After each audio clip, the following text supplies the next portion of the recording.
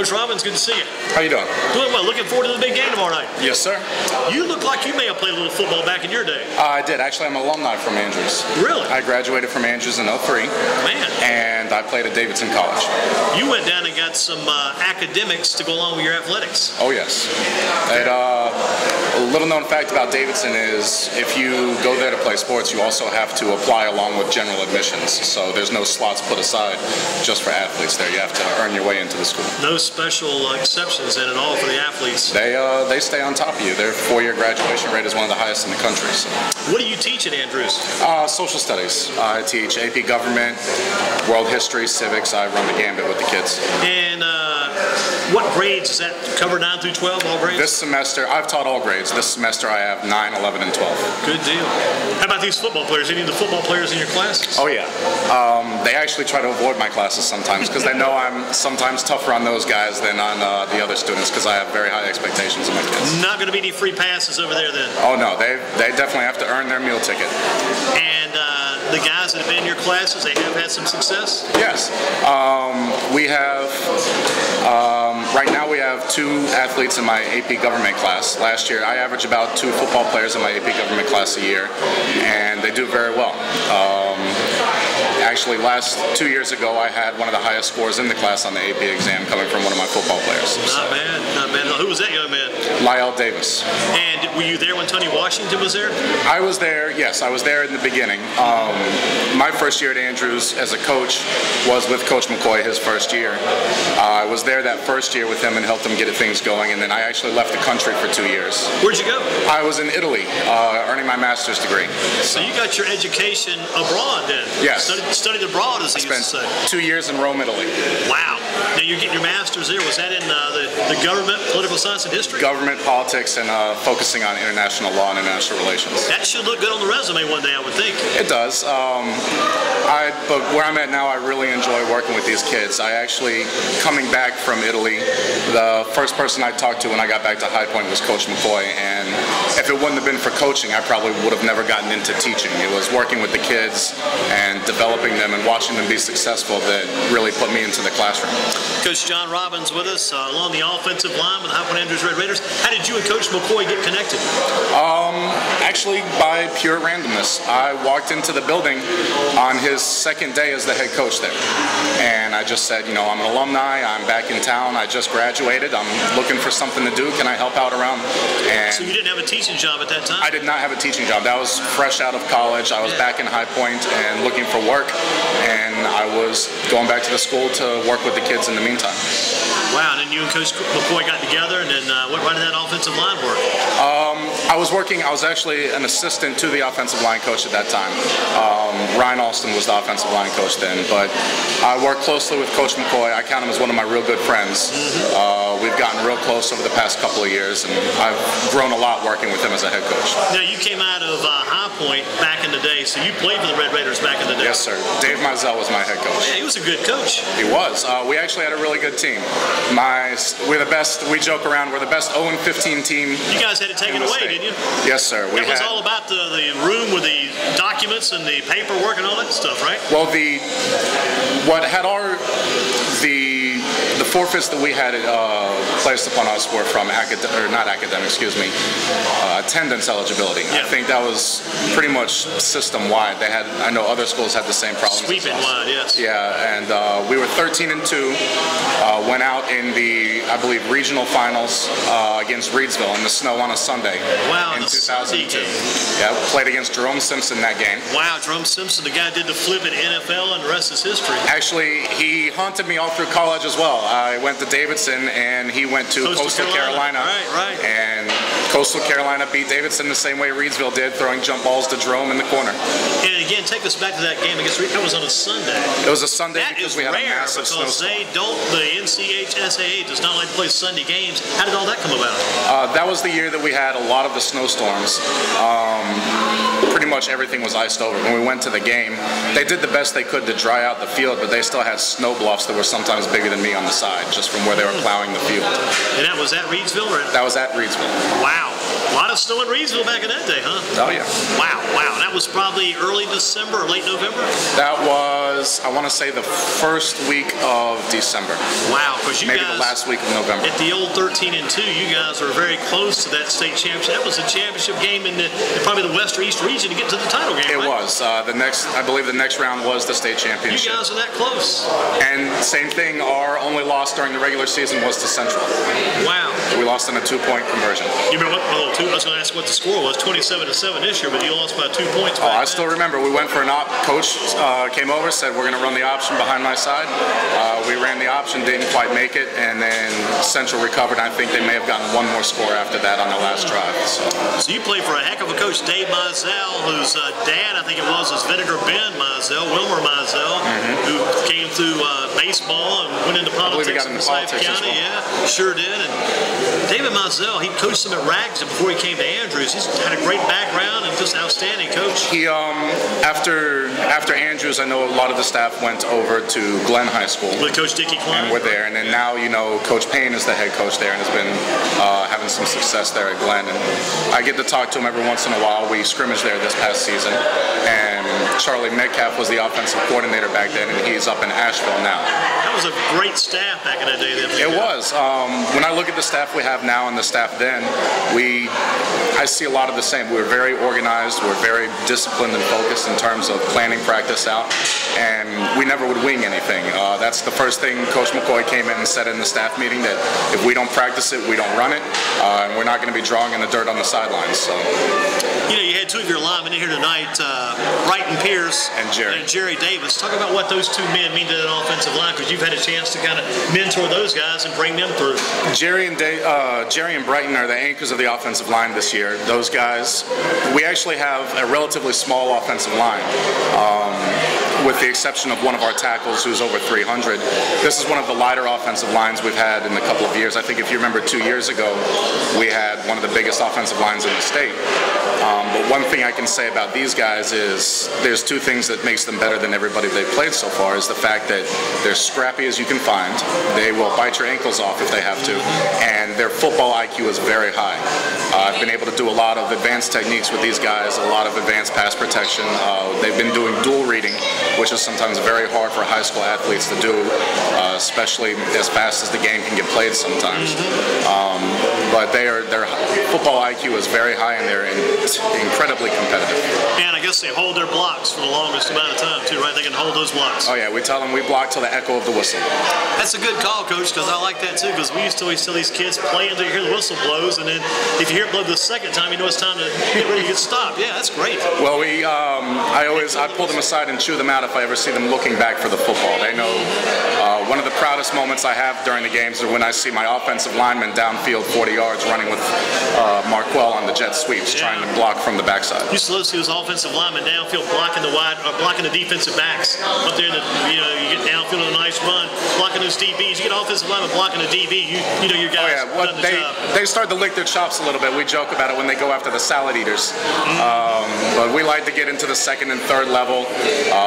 That's one of the reasons why they're effective, is they're so quick off of the line, especially between our guard and center, that they can sometimes get to the second level before the linebackers have a chance to scrape. What was your playing weight back in the day? Coach John Robbins with us with the High Point Andrews Red Raiders Football in Focus, Shane's Rib Shack, for a Thursday night big game tomorrow night. The Raiders take on North Brunswick, facing the Scorpions in round 2 of the playoffs. What was your playing weight back in the day? I was under 275 actually, because I wrestled also, and the heavyweight limit back then was 275. So I left my winter season of 275, probably about 270, and then weighed in my first year at Davidson at about 290. So going back to the wrestling, did you have success at that level too, I guess? I wasn't as good of a wrestler as I was a football player, but wrestling definitely helped mold me into a better football player. So it's something I encourage with my guys, and to do track as well. You do any wrestling coaching now, or just football? I'm actually the head track coach. Head track coach? Yes, sir. My Lord. And how much do you weigh now? Right now, my doctor will tell you I'm 420. You're kidding me? Yes, sir. Wow, you carry the weight well. I try to. He says you're 420. 420 pounds, yeah. I'm working on getting that down. I'm a little bit more than I need to be right now. One thing, man, you can play offensive line for my team today. Well, when you stack at 6'5", it hides pretty well. Yeah, that's a good job. I'll tell you what. So you're going to try to lose a few, I'm sure, down the road, too. Need to. Playing days are over. I don't need the weight anymore. So you would not be probably demonstrating for the 100-meter, 200-meter guys. No, I work with the throwers primarily. I have excellent assistant coaches. Actually, 2 football coaches that primarily work with our sprinters. I bet you guys have a good track team. I would think you would. We do. We won the boys and girls conference last year. Our girls were second place in the state actually in 2A, and we had a first place. We had a state champion 400-meter runner, Mari Devon. He's actually number 12. He plays DB and wide receiver for us. A lot of speed on the outside. Yeah. Coach John Robbins with us. What do you need to do to beat North Brunswick? What do you know about them? What do you do to beat these Scorpions?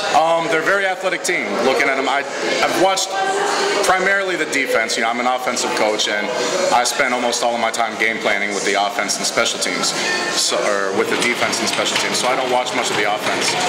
Defensively, they've got some great athletes on the first and second level. Secondary, I think Lamar is going to try and open up the box and keep them from trying to pile everybody in there and stop the run.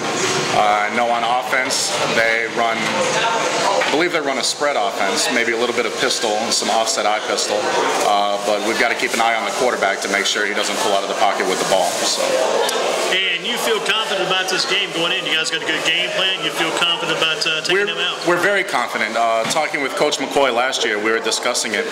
Last year we came in as a number 1 seed, and we could see that the kids were a little unsure about how to handle that. This year, Coach McCoy mentioned it. He said, we're number 1 seed, and our kids feel and act like they're a number 1 seed. They're much more calm. They have a better swagger about themselves, and they know how to stay disciplined and focus and respect everybody that we're going to play and take everything serious. You know, I was looking with the guys a little bit earlier about this number 16 seed Parkwood who beat number 1 Franklin in the 2AA West. I thought that was just wild last week how that happened. That's the wonderful thing about playoffs is everybody gets a shot at it. I'm not a big fan of the BCS system, but I like the playoff system, and I think that's one of the wonderful things is on any given night, once the playoffs start, it's survive and advance. Coach John Robbins with us, High Point Andrews Red Raiders, offensive line coach. Is it one of your goals to be the head coach one day of some school? Head coach one day? Is that kind of down the road? That would be nice. I'm very happy where I'm at now. I'm growing as a coach underneath Coach McCoy, and I really wouldn't have considered coaching anywhere except for Andrews when I first came out. So I'm in love teaching and coaching where I'm at. And that's your old high school. You came out of Andrews what year again? I graduated in 2003. 2003. So the 02 season was my last year. You went to Davidson and graduated? Davidson College, graduated in 07. So you haven't been out of college all that long then? Nope. Wow. You're really enjoying it these days too? Yeah. It's something special to go back into the building and be from the other perspective. Yeah. Sometimes I think I'm getting some karma for the knucklehead shenanigans I got into as a student, but we have some really great kids. We have some very intelligent kids, and there's a lot of hidden treasures in Andrews that sometimes people don't hear about. I think the best thing you got to do is you got to try to bring out the best, both athletically and academically, among all those students. Bring out the best. We have a very strong academic program. We offer, I want to say, more AP programs than some other Guilford County High School classes, Guilford County High Schools. And we have very strong students that are coming out. We've had students who are competitive. Last year, one of my AP government students was competing to get into the Air Force Academy. So we have high caliber students coming out of Andrews, and I emphasize that with my kids, and I give them a hard time, but they're a student athlete, and student comes first, and we emphasize that at Andrews. I'll tell you, it's located a nice spot. Went there this week on Tuesday for Amani Watkins' signing with Binghamton, New York, the university there, and came down through Jamestown, all past Ragsdale, just come on through, make that right on McGuinn Street. It's beautiful this time of year with the leaves falling, and very nice. Amani, she's a very intelligent young lady. She was actually recruited by Davidson a little bit earlier on, so she's going to be successful wherever she goes. Checking a few final numbers here. Well, Coach, again, the bottom line, you got this Scorpion team tomorrow night. What do you got to do to make sure this is not a Reedsville / 13-2 season under Coach Mizell, and make sure you guys get this done and go all the way? We we have been extremely focused. I think that first game of the year coming out against Central, we were very nervous. The kids weren't sure how to respond sometimes to adversity. And sometimes when you get into a fist fight, a little punch in the nose wakes you up. And I think after that first loss against Central, they doubled down, they focused, they said, guys, we need to take care of business one step at a time. And the only team we're concerned about is the team we're playing that week. So I've told a few people over the years, it doesn't sound good, but some people hear this. Sometimes a loss has a tendency to do some guys good. You never want to lose to Central. That's the one, as an alumni, it stings every time that happens. And it feels great when we beat them. But if you're going to take a loss, you want to take it early in the season. And sometimes a loss will humble you and make you focus a little bit better on what needs to be taken care of. It's not necessarily part of the overall scheme of things, but is it a good thing maybe in some ways that Regional's 2A and Carver, they're 2A, and you guys are 2 AA? It would have been better to get all those guys together. A lot of football fans probably wouldn't like that. I think it's great that they got rid of the pod system, so you eliminate some of those first-round matchups. But I know our kids, they're scrappy. They will play. Anybody will play in a parking lot if we need to. Doesn't matter if it's East or West. It's just who's going to be the best. Yep. You gotta. If you want to be the best, you got to beat the best. So we'll play whoever, anywhere, and put it all on the table. Coach John Robbins has been with us from High Point Andrews, the Red Raiders. Coach, some final thoughts about Coach McCoy and your overall staff. How you guys work so well together? How do you guys come together and get the job done like you do? We have a variety of personality on staff, and I think this season, out of the past 6 years that Coach McCoy has been there, this is the most cohesive staff we've had. Over the past couple of years, we've had some disagreements. We've had some personalities that didn't quite mesh, but this staff has really come together as a family. We joke, we laugh, we have a good time with each other, and we get heated sometimes, and we like to compete, especially in practice, offense versus defense. There's a whole lot more going on by that coaching staff, sometimes behind the scenes, and people realize that. Oh yeah, and it takes a lot more than just showing up on game day to be a coach. It's real easy to go out and call plays. It's real hard to get the kids prepared to execute them. And a lot of people don't realize the effort and the time and the hours outside of practice that goes into being a successful coach. It's probably tougher breaking down that film and then being able to communicate that to the players, their mistakes, what they need to improve upon. And people realize too. Oh, we grade our players every week.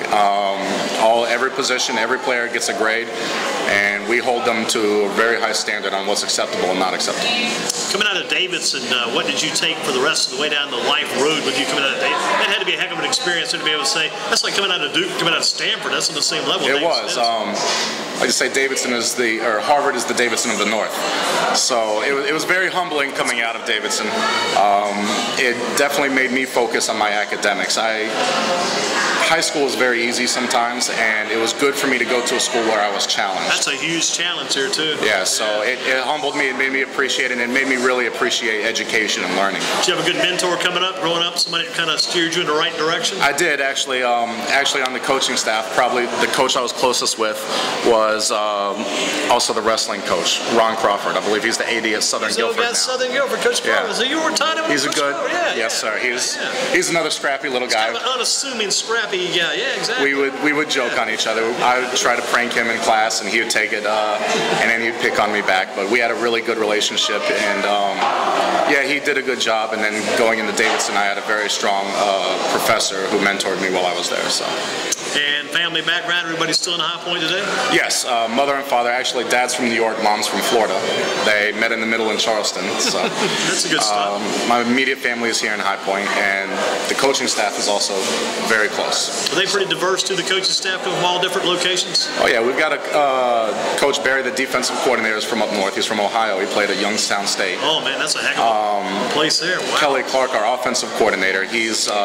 Youngstown State, that's Tressel, isn't it? Jim Tressel's old stomping grounds. He was there when Jim Tressel was there. Tressel was his coach. So I get to hear at least one Tressel story a week from Coach Barry. We've got a lot of Rams on the staff. We've got an we've got an Aggie, we've got a NC Central. Everybody on staff has played football at the college level. So we have a very knowledgeable staff and a very experienced staff, and we try our best to try and share that with the kids. We'll share this with them here. I know the guys said they try to stay out of the media as much as they can, try to get away from that. We've got it here at GreensboroSports.com, also going to be on YouTube as well. So share that with the people when you get back to Andrews tomorrow. Coach, great to talk to you. Thank you very much for having us out. Thanks for bringing the kids over too. Not a problem. Anything we can do to showcase our athletes, they work really hard and they deserve to be showcased for all of their work. Keep up the good work. Thank you. Avoid those Reedsville snowdrifts. One game at a time, and we'll make our way to the championship. You got it, Coach. Thanks again. Thank you. Keep up the good work. Take care. Again, Coach John Robbins with us, offensive line coach, High Point Andrews Red Raiders. It's a big man with a big plan. He's got the big van going to take the guys